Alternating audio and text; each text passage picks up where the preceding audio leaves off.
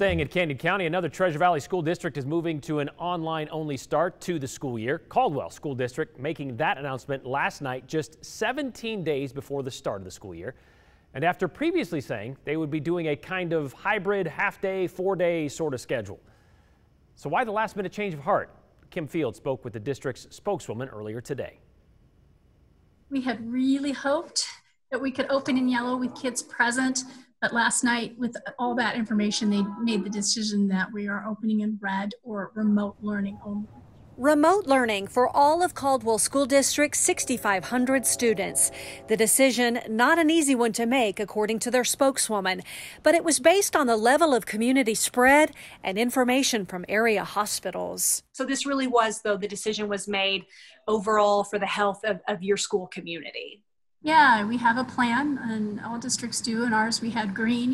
Green is kind of normal. Yellow, again, was what we were hoping to open up, where kids could be present part of the time. Or then in that situation where the community spread is substantial, how would we respond? And we used guidance from the state, information from medical professionals, and the board made the decision, looking at its plan, that that was the step to take. Allison Westfall says the reaction from parents has been mixed, but this time around, remote learning will be different for Caldwell schools. It's going to be very different than last spring in our district. Every student will have a device. We are using some of our COVID federal funds to ensure every student has a device, and those will be distributed very soon to families. And they will be working with their schools on accessing lessons, submitting work. The work will be graded and it will count. Now, with 16 days until school starts, the district encouraging parents to be patient, but to plan on remote learning at least through the 1st of October. Of course, we're going to be watching the level of spread in our community all the time. We meet weekly and more with our local health department.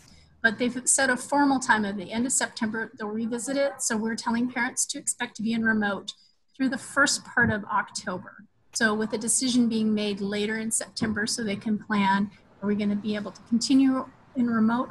Or, as we hope, our community will embrace all these prevention measures and we can get into yellow, maybe green someday.